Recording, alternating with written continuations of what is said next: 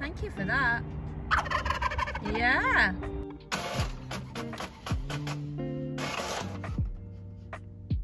Before we get into our transfer project, I thought I'd share some news with you. I am going to be doing another online course with Cherry Hill Seminary, another fibre art class that will be looking at connecting spirituality and creativity. As you all know, I did one in February and we had a really great time, and we've decided to do a second one. So if you're interested in perhaps taking part, have a look in the description. There's going to be a link. I love this kind of work. It's something that I am very passionate about and I get really excited to do. I think that creating this sacred space where people get to really explore their creativity is so special, and I hope you'll join me.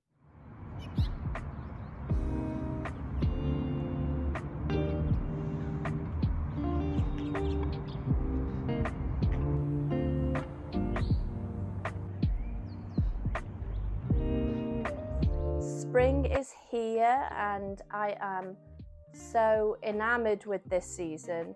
The perfume from the blossom is incredible. The textures, the light, the colours are so exciting. I'm beginning to get really seduced by making botanical and plant and natural world inspired designs, which aren't usually my wheelhouse, but I think that I might indulge that desire a little bit. We've been working in the garden too, trying to tidy it up, which is, I guess, what a lot of people do in the springtime. Great, you're perfect on my side. Dad, watch your Good foot. job, dude. Watch your foot. All right, keep going. Your mirror's perfect. There we go. Yeah. This way. Thank you. Bobo, this way. Good girl! Good girl! Oh my God!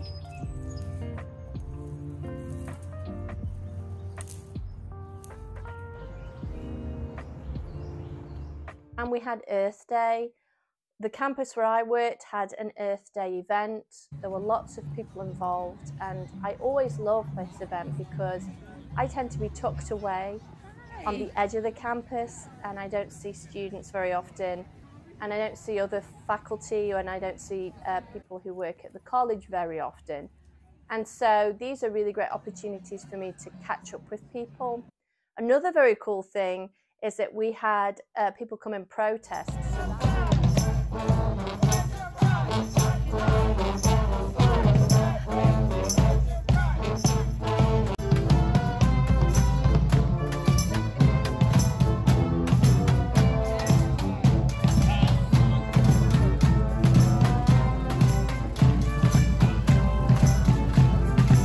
I was really moved by the fact that we did have people protest on campus. I think more and more I'm beginning to see this is really important, that we use our voices when we're not satisfied with the system that we're in.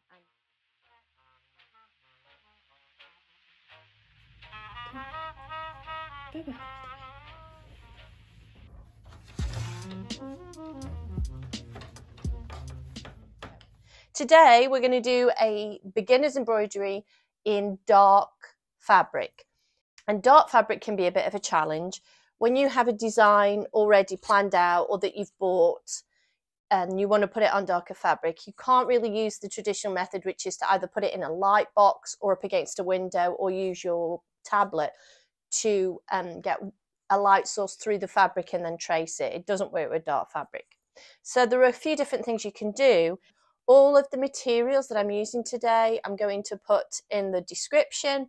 Affiliate link, yes. Today we're going to use transfer paper for this. So this is the transfer paper I'm using, the brand. So you can get them in all sorts of different colours as it handily demonstrates here. I'm using yellow, white would be a good one too. And they come like this. And there's plenty for one design easily. You could do a ton of different designs. So it works out fairly economical. And what you're going to do is cut it to the size that you're going to use.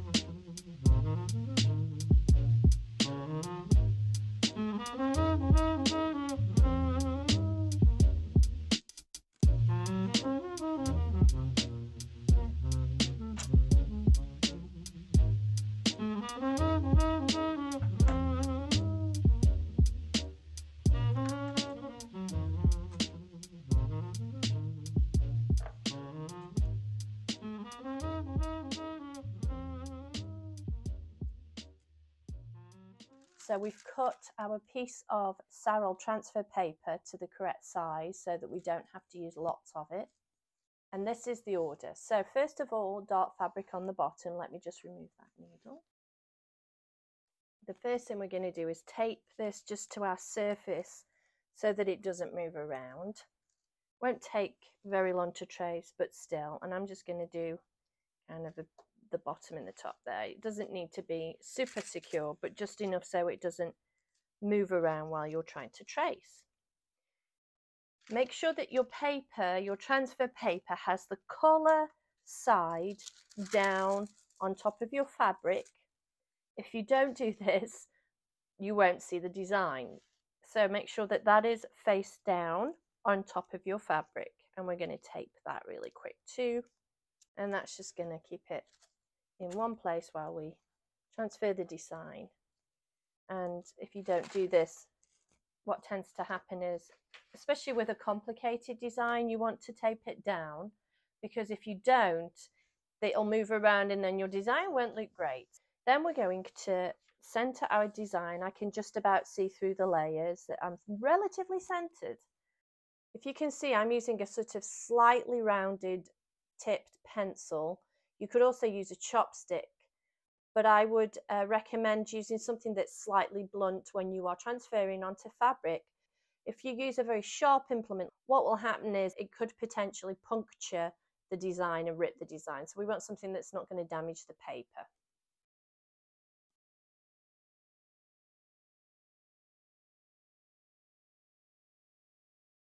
And I'm not going to have a perfect circle, but it will be the best I can.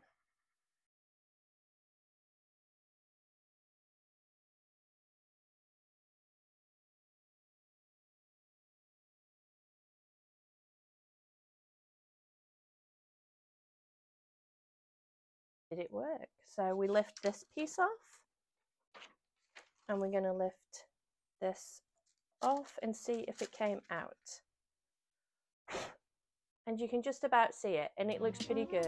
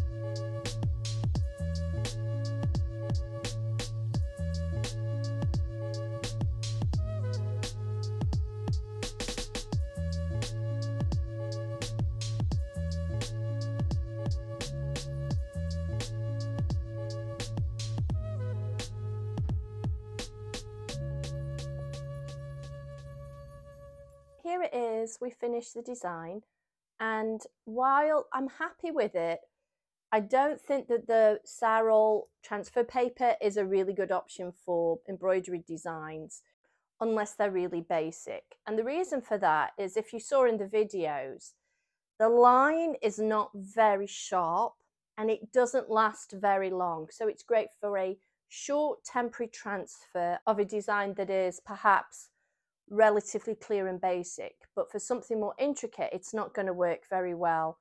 I had to go over a lot of the design with a white pencil afterwards, and that's not ideal either, because often the white pencil will fade over time. I would say that if you want to use the transfer paper, it's fine, but I don't think I would recommend it for something more intricate.